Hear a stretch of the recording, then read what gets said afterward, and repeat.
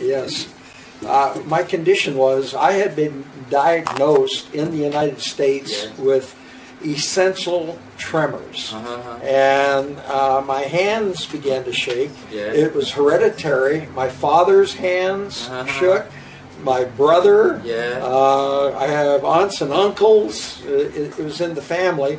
And I was told there's absolutely nothing that could be done for this.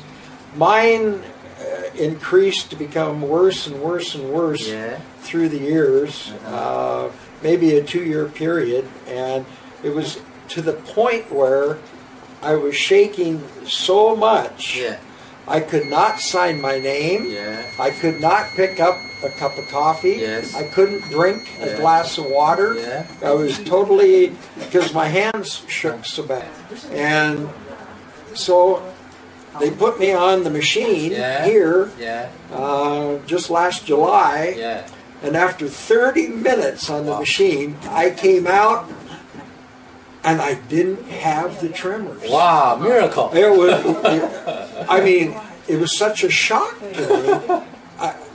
It was incredible.